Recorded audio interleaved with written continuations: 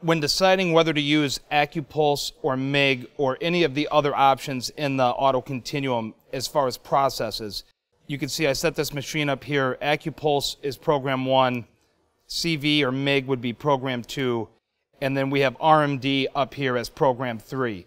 RMD would be used for very thin material, slower travel speeds, but it's very good at bridging gaps and having minimal spatter. For thinner diameters, especially steel and stainless steel, RMD would be a good choice.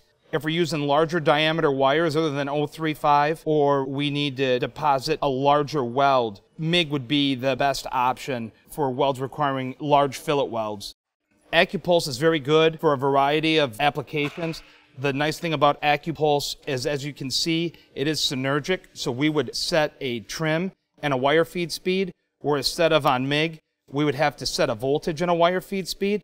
So with AccuPulse, once we get our trim set, our arc length will stay the same no matter what wire feed speed we put in. So this would be a very good range of thick to thin, and additionally, if you need to travel faster than a MIG process or an RMD, AccuPulse would be a great choice for a variety of materials and easier to program due to the fact that it is an AccuPulse where we have a trim and a wire feed speed, again, instead of a voltage and a wire feed speed. This will produce less spatter.